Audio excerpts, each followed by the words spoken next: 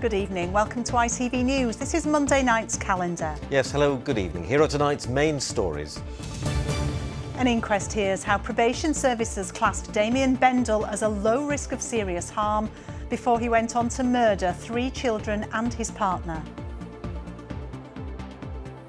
The grandmother of 2 of the murdered children said they'd told her they were scared of monsters. She'd told them there was no such thing as monsters. Now she says, how wrong could I be? Also tonight, enough is enough. After a 4-year campaign, residents finally get traffic lights at this Bradford zebra crossing, dubbed the worst in Britain. It's feeling like we won the lottery for our community as well. The community are so happy that the crossing is getting taken away and the lights are getting put in. What now for the Leeds Warrior? Could this bruising knockout sound the final bell on Josh Warrington's career? We'll hear from the man himself a little later. And from Yorkshire's finest to the pride of Britain, how this brave, big-hearted and simply extraordinary bunch cleaned up at this year's National Awards.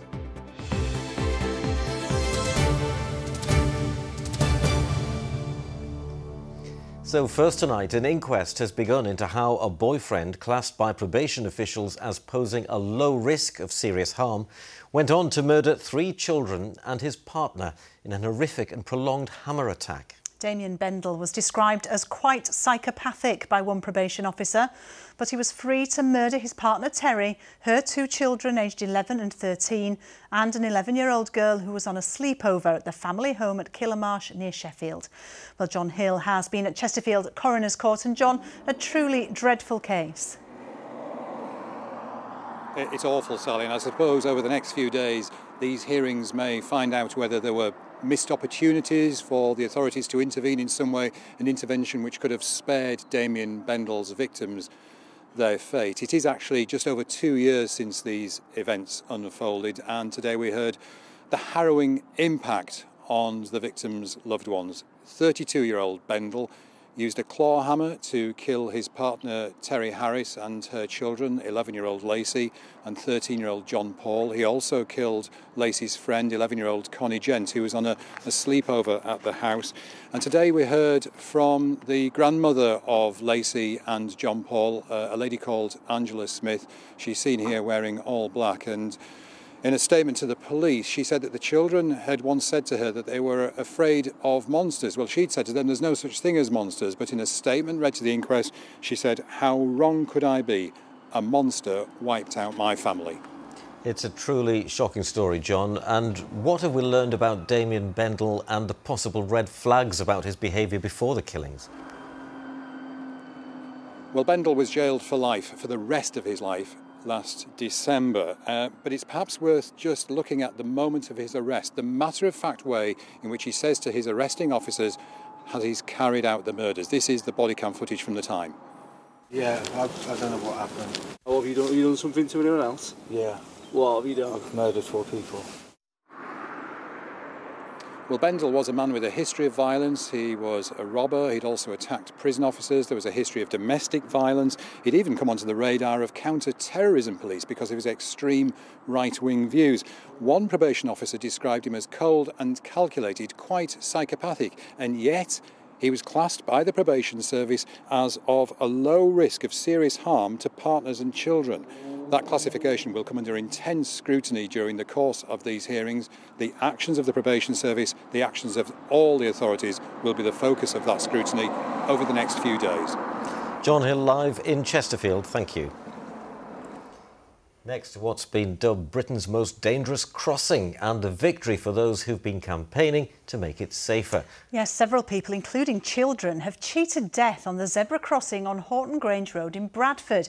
Now, a long campaign by Tahir Zeb, who lives alongside the crossing, has been successful, and the installation of lights has started. Katie Oscroft's report starts with images of those near misses. Luckily, nobody was seriously injured. It should be the safest place to cross, but this woman unwittingly takes her life in her hands. She wasn't badly hurt, but this incident was one of many captured on Tahir Zeb's CCTV camera, which he installed to prove this crossing is dangerous. Since I've had that over 5-6 years now, and there's been so many mishit, and 4 kids got knocked down on that zebra crossing. It's a very busy road. We have 2 schools here. We're just up the road here. In the morning, it is so busy. Another near miss, again incredibly no real harm done. Tahir's cameras follow every move across the road outside his house, even his own. And finally, over the weekend, they captured this. Work to install lights has now started, but many people who live in this area believe they should have been listened to long before now about the dangers of crossing this road. Yesterday I was crossing the road, that side the car never stopped, and this side it did, and I was walking middle of the road. My daughter do go to Horton Grange Primary. I'd rather walk all across the field and go towards that and then cross from traffic light than here. There's no light, it's too dark this end. So somebody's crossing at night, you can never see them.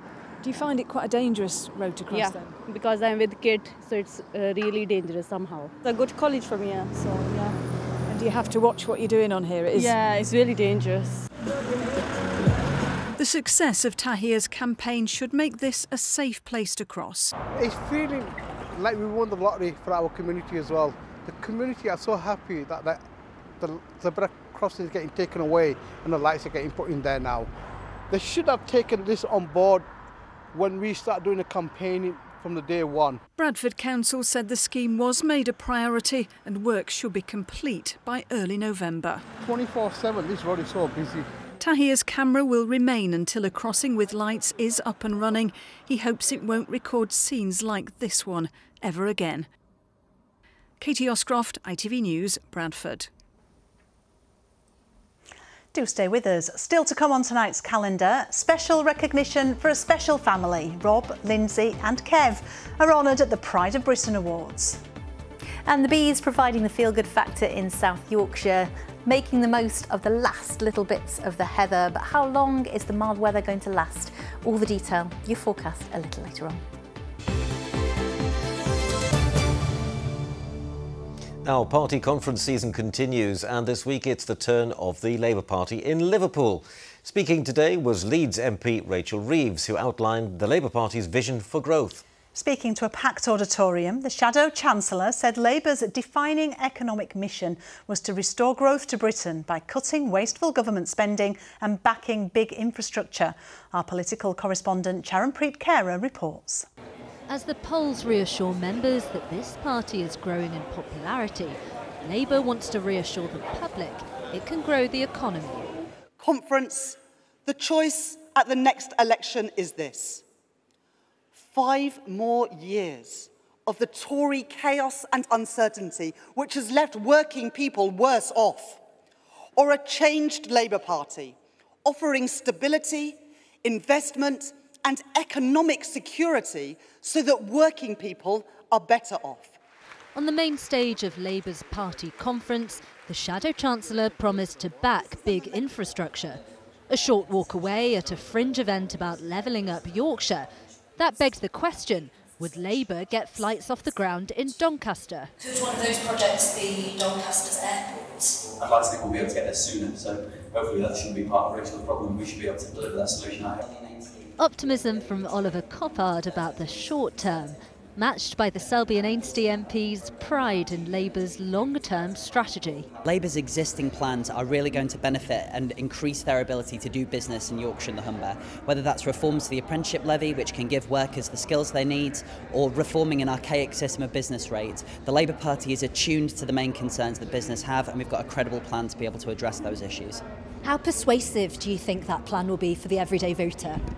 I think it will be very convincing. It shows that Labour wants to work in partnership with business to achieve that economic growth that we so desperately need. At a reception for Yorkshire last night, members agreed that the Shadow Chancellor's vision for growth was key to keeping Labour's lead. I'm just so delighted because it just feels really bold and bright and ballsy, actually. I mean, it's like people are really going for it. Labour, we might be 21 points ahead in the polls. We need to treat it as if we aren't. We need to be out on the doorsteps, talking to voters and listening to people and seeing what the opinion is and making sure that we match that. We are putting forward our really positive vision to give Britain its future back. We'll find out if a Labour government is part of that future at the next general election. Here in Liverpool, a party preparing for that possibility. Janpreet Kara, ITV News, Liverpool. Now, as tomorrow marks World Mental Health Day, figures show men in the UK are 3 times more likely to take their own lives than women. And a deeper look into those numbers has found that the situation is even worse for men working in construction. Yes, statistics show that 2 people in the industry take their own lives every single working day. Rahim Rashid reports on the fight to tackle mental health stigmas within that industry.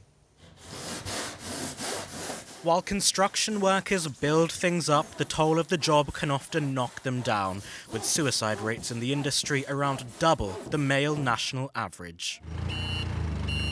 One worker in Pontefract says he's not surprised. You get a lot of people working away, working long hours in construction. It can be quite lonely, staying in hotels on your own. It kind of brings in a drinking, drugs culture. People working away a long time. And if you are going through a bad time, that being away from your support network and your family of friends, it can just exacerbate how you're feeling. It's something that's been highlighted at trade exhibitions up and down the country.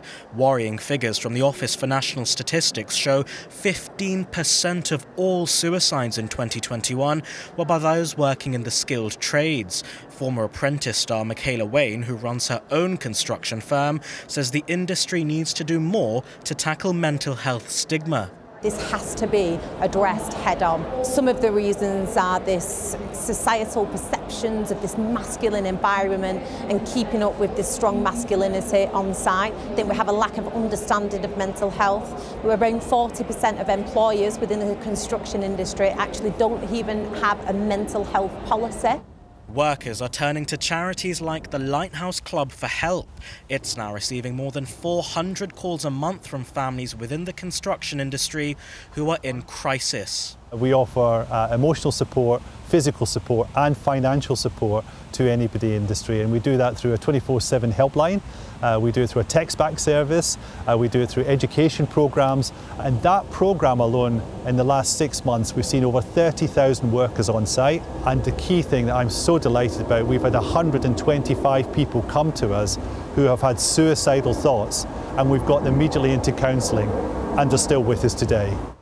On World Mental Health Day, the charity is calling on all construction workers to carry out a 5-minute mental health check-in in the hopes that a quick check on a mate can help in the industry's battle against suicide.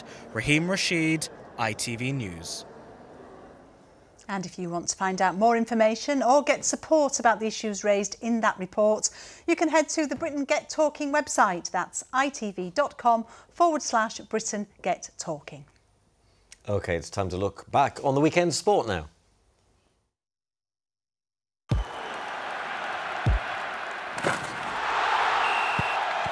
Zero Accounting Software sponsors ITV Regional Sports Report. And it's Monday, so Chris is with us. But Chris, on Saturday night, you're in a somewhat rowdier arena. Well, you could say that, Sally. It sometimes get quite lively in here, doesn't it? But you're right, yeah, I was in Sheffield for the boxing. Sadly, it wasn't to be for Leeds' Josh Warrington in his bid to become a 3-time world champion. Josh actually looked in great shape. I think everyone had him winning most, if not every round up until the 7th, when he was caught with a real sucker punch from champion Lee Wood, the referee stopping the fight, much to Josh's frustration. The question is, what now? I just know that I've still got plenty in the tank, you know, I've still got enough. There's never been a part in there when I thought to myself, nah, it's too far now, Josh, let it go. Not to be tonight, but hopefully Steve and everybody will have a chat together and, you know, if not the rematch, offer me something else. Meanwhile, on the same bill, Denneby's Terry Harper retained her WBA light middleweight title but failed to land the WBO belt after being held to a majority draw with Cecilia Brookhouse. Elsewhere on Saturday, Leeds are up to 5th in the championship after a 2-1 win over Bristol City. A great finish from Jordan Hugel earned Rotherham a good point at Southampton, and Sheffield Wednesday are still searching for their first win of the season after a goalless draw with Huddersfield. John McAtee scored a late winner for Barnsley at Exeter in League One, but the real drama came on the way home when the Barnsley team bus caught fire. Thankfully, everyone had already been safely evacuated. In League Two, local lad Bobby Poynton scored his first senior goal as managerless Bradford beat Swindon 1-0. Harrogate's decent form continued with a 2-1 win at Newport, and Mansfield's unbeaten start to the season remains, but only just. Sorry, we meant to have the right goals there. We didn't have the right goals. We apologise for that. Now, Sheffield United women played their first game since the death of vice-captain Maddie Cusack. There were emotional scenes before kick-off as players and fans paid tribute to Maddie, and they were honoured in her memory in the perfect way on the pitch with a 3-1 win over London City. Now, over 5,000 fans were at Glanford Park on Saturday to celebrate what they hope will be a new dawn for Scunthorpe United. It was feared that this would be the final game at their home of 35 years, but a takeover of the club last week has given the fans belief that they can start climbing the leads. Arif Ahmed was there for us.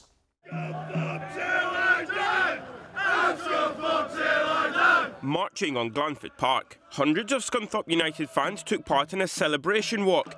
After a difficult few months that threatened the club's entire existence, supporters showed their love for the Iron as strong as it's ever been. Well, what does Scunthorpe United mean to you guys? It's our community, our home, hometown. It's part of the life. It's part of your blood. You know, 50 odd years, isn't it? Yeah. Both of us. Yeah. Just started following them 35 years ago. Just fell in love with it, and yeah, just love coming. It's like home. I've been coming with my dad since I was tiny, and I hated the thought of having children in the future that I couldn't bring down to the football on the weekend. Iron, iron. On Wednesday, local businesswoman Michelle Harness secured the club's long-term future by taking over from David Hilton. But if Glanford Park will remain their home, remains to be seen. It's our home, it's where we live. It's where we come to just decompress every weekend. It means so much to everybody here. Myself, my children and my grandchildren. This is everything, you know. My grandchildren only know this, and it's everything, really. Andy Key made the 14-hour, 5,500-mile trip from South Korea. If it is to be the Irons' last game here, he was determined not to miss it. Why did you feel that you wanted to be here today? I was so sad, and I have to beside to the club because as a fan, all I can do is just support with the Iron with any thought. Just all I can do for the club is I support United.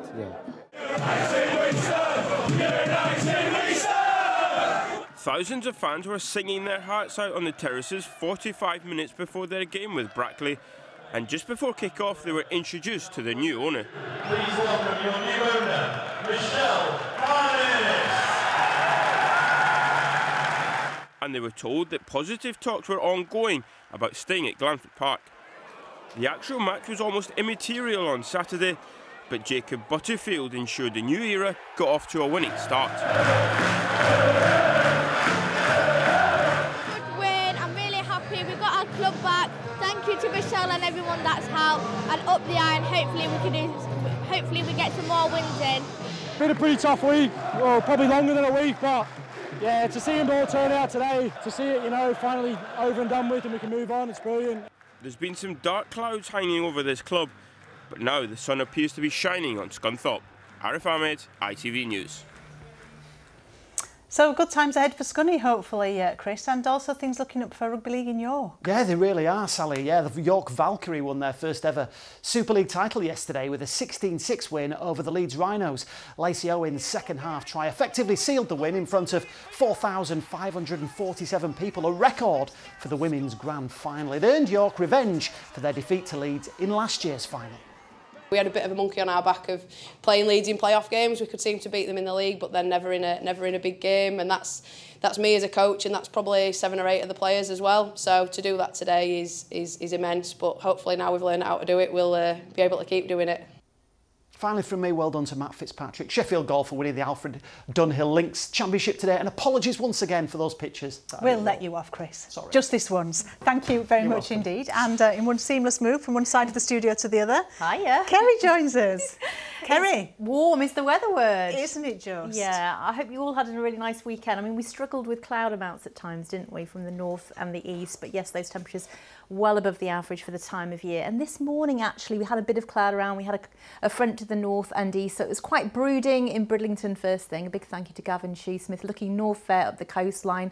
And a little further north in Whitby, there was even some sea fret mixed in with the sunshine. A big thank you to Wendy Stockdale for sharing that. But the waters were a lot calmer further west into the afternoon because those winds really did drop out, despite a little bit of high cloud. Very calm, very warm, says Di Bagliani of this shot near Meltham. A big thank you for sharing weather photos at ITV.com. And a little further south into the Hope Valley, Derbyshire, looking like autumn, but yes, feeling like summer, into the low 20s. And yes, the low cloud did lift and give us a decent amount of sunshine. So it wasn't too bad at all today. In fact, a little bit better and a little bit warmer. Indeed. So what's the future looking like in the near future? Yeah, it's a little bit different for this week and certainly over the next few days. So today, Sheffield was one of our highest top spots, 23 Celsius. We'd expect 14, 15 for the time of year. That's what we'll get by the time we reach Thursday. Today, high pressure to the south of the UK, feeding in those warm conditions. But we do have fronts coming through from the northwest and also from the southwest as we head through into Wednesday. And behind that, certainly for northern parts,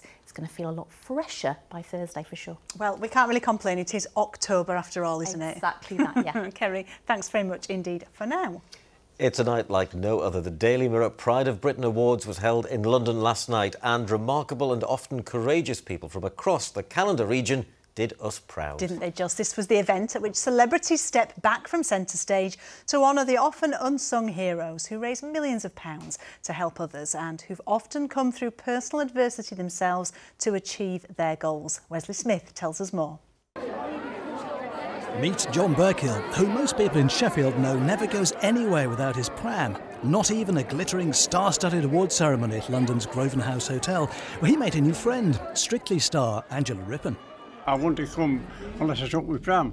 And I told our fundraising money, I said, I'm not going to know a thing without my pram, because that's me.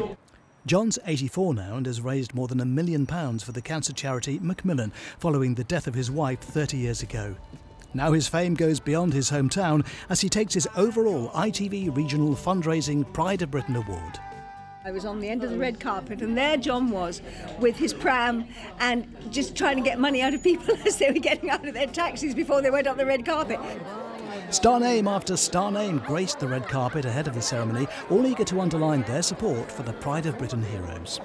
The spotlight is going to be shone on ordinary members of the public who show humanity at its best. Bizarre, we're meeting people who've done absolutely amazing things and all we do is ponce around on telly and they all want their pictures taken with us. It's not about the celebs or the people that turn up, it's about the winners, and I think creating this atmosphere and this environment for them is just super special. It was all clearly a whirlwind experience and definitely a night Jack Rigby will always remember, as he was presented with the award for Young Fundraiser of the Year. Jack, who's from Halifax, is the son of the murdered soldier Lee Rigby. The 12-year-old has raised more than £50,000 for the military bereavement charity Scottish Little Soldiers. Like a dream, it feels incredible. I feel so honoured to be able to have this award. The 17th of January 2019 is a night John Rastrick from Chesterfield will never forget. He was driving his lorry along the M1 when he saw a car in flames on the road ahead. He jumped out, fought the flames and intense heat and rescued the driver, Parry Mystery. You see it all on the dash cam, so the film, and literally seconds later the whole car exploded. So, and John said, right, crack on. I think about it a lot, yes, and I'm so pleased that I was there that night. And Leeds Rhino star Rob Burrow, MBE, along with his wife Lindsay and former teammate Kevin Sinfield, earned special recognition at the awards. It's a bit of a pinch me moment, I think, really. You know, we've grown up watching Pride of Britain, so to be here and to receive an award is just a day that we'll never forget. All in all, the Pride of Britain Awards is perhaps a moment for us all to stop, appreciate and honour ordinary people living among us whose courage, determination and big hearts can achieve truly great things. Wesley Smith, ITV News. And you can watch the Daily Mirror Pride of Britain Awards on ITV1 on Thursday evening at 8 o'clock. I must just say hello to everyone I met on Saturday night at Pontefract Town Hall for 150 years of Crofton Silver Band. It was great to be with you. Here's Kerry. good visibility on the horizon. TIRI sponsors ITV Yorkshire Weather. Hello again. It was fairly decent today, especially in those sunny spells, and things are really looking autumnal now despite the cloudier skies further north and east during the first part of the day. Some beautiful scenes, some low cloud over the Pennines too, but a great one across looking towards Digley. A big thank you for your photos, weather photos at itv.com. So despite that weather front and quite a lot of cloud down the Pennines, further south and east, the brighter skies and the temperatures into the low 20s Celsius. And overnight tonight starts off warm and clear, but cloud will build, some low cloud hugging the hills once more as we head towards the early hours. We stay mostly dry though, but with that cloud cover and the light winds, the temperatures stay well up, 15 or 16 for towns and cities potentially. There are sun times as we head into tomorrow, 7:24 and 6:22. A mostly dry start, but quite a bit of cloud around, maybe a fleeting shower across parts of North Yorkshire, and then into the afternoon for a time, bright, breezy and warm, but then we do have showers threatening from the north and west towards the late afternoon, early evening time. But in those brighter spells, temperatures low 20s Celsius. So then we've got this little feature coming through and then another front coming through as we head into the early hours of Wednesday, meeting another front from the southwest. Bit of a question mark about where that system sits, but where it does, it will bring some outbreaks of rain. Could be heavy and fairly prolonged, but further north, drier, clearer, and starting to become a lot colder. So Wednesday is unsettled. Temperatures certainly by Thursday down to the average by day and by night with light winds. Dry and bright for most of us on Thursday, but further rain threatens by the end of the week. TIRI sponsors ITV Yorkshire Weather.